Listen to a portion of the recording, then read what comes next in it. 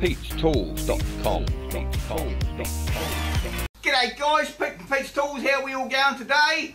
Another beautiful day on my side of the world. I was mucking around with my new plasma cutter the other day, and I went to cut a lump of steel and it started spitting and sparking and doing all sorts. It was going bah. You know what bloody hell's wrong with this? Took me about half an hour to figure out what was wrong with it. Anyway guys, that's what this video is about. Plasma cutters that splutter and do all sorts of horrible stuff. Anyway guys, same as usual, you like my videos, subscribe, drop me a like, drop me a comment, come say good day in the comments below if you've got some better ideas than me, and let's get into it, eh?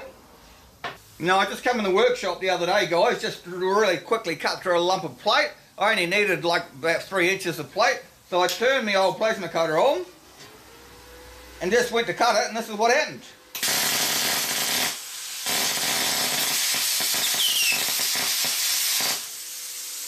See that guys?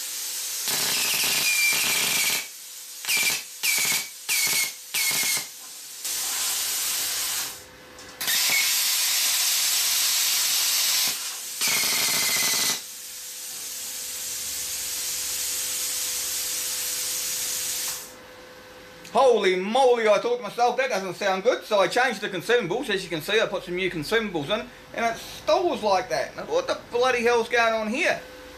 So I checked all my leads here guys, and this one here was loose. Oh, another tip for you guys, don't hold on to this here if it hasn't got a plastic cover on it and push the button on your torch at the same time, because you'll electrocute yourself. I got a little bit of a tingle before when I did it, so I suggest you don't do it guys. A lot of these plasma cutters have a plastic thing over here that you can't actually touch it, because like I've said to you before, this is not only the air lead, this is the main power lead for your torch.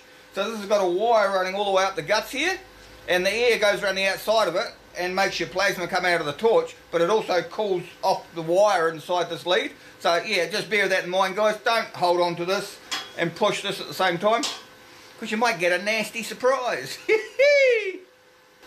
So anyway guys, like I said, I checked all these, they're all tight. I've moved the earth up even a bit closer, see if that made any difference.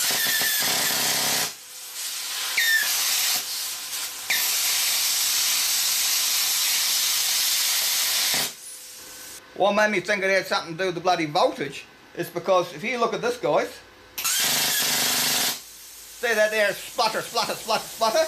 But as soon as I touch it on the steel guys, you watch, it goes to a proper cut again. And if I take it off the steel, it goes again, you watch.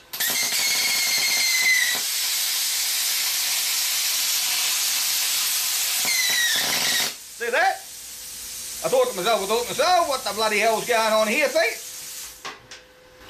Now if you watched any of my other videos guys, you know that I live in New Zealand and we run on 240 volts normally. And why I didn't notice it guys, was the simple fact that if you look here, we're running at 55 amps, and normally if I plug it into a lower voltage, the amperage automatically turns down. Like if I go to 110 on my other plasma cutter, it'll go from 50 amp to 35 amp, and then I know at a glance exactly what voltage I'm cutting with. But trick for young players, this machine doesn't do that. So here's me mucking around in the garage for about an hour trying to figure out what the hell's wrong with this machine, and then all of a sudden I realised I had it plugged into the wrong outlet. Which made me think guys, I wonder if these things run properly in the United States when you're running it on 110 instead of 240. I know a lot of you guys have told me that you got access to 240, but I just wonder exactly how common it is.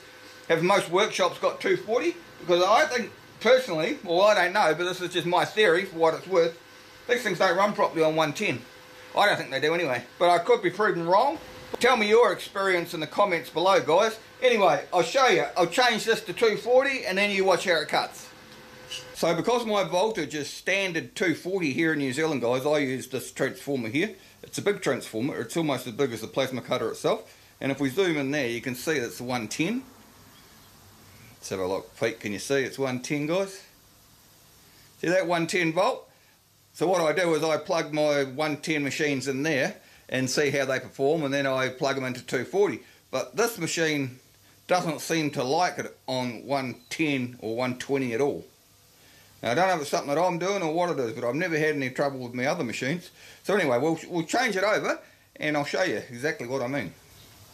So here's my standard 240 volt outlet, guys. It's just on a big industrial extension cord, but this is only rated at 15 amps too, by the way. It's 240 volt, 15 amp. Right, so I've been using the transformer, so we'll take it out of the transformer and we'll get my little adapter here that I made up just for New Zealand, and we'll plug this end into there. And I forgot that I had done a video on 110 volt the other day, then I come out to do some cutting, and that's what happened, guys. So there you go. And then it made me think, well, maybe these things just don't run properly on 110, but I could be proven wrong, because I've been wrong once before. 1977 I think it was, guys. Right, so here we are. We've got my little contraption here, so we're running directly on 240 now. Chuck that down there, Pete. So we're kicking in the guts, guys. Once again, it's telling me we're doing 55 amps, and that might be correct on 240, but it sure as hell isn't correct on 110. And like I say, this doesn't change like my other machine does, so you don't know at a glance what voltage you're cutting on. Anyway, enough fucking waffle, Pete. See if we can cut with it. What do you reckon?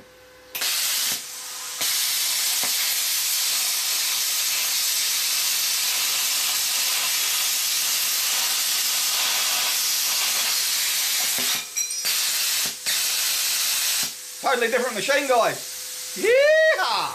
So have another go just to be sure.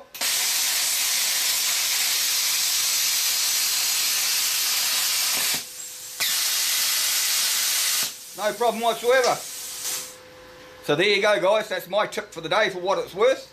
Make sure you know what bloody voltage you're running your machines on before you start pulling torches to bits and all sorts of stuff and you've wasted 2 hours of your life.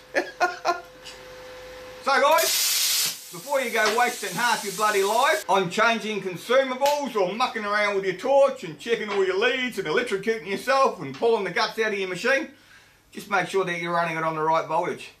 Like I say, if you've got a choice, run it on 240, 220, 240, because just what I've showed you here is a huge difference. And I don't know if it's because my power supply is different to you guys. They're 110, we're not really designed to go on 110, and I have to run it through a transformer. Admittedly, it's a really big transformer, but it might just not have enough guts to get the thing going, if you know what I mean. But if you've got the option, 220, 240 any day of the week. Anyway, that's Pete's moan for the day. Same as usual, guys. You like my videos, subscribe, drop me a like, drop me a comment.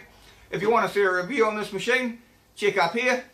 And if you want to see the first time I ever tried flux core welding, check over there. It's a bit of a laugh, guys. See ya. Bye.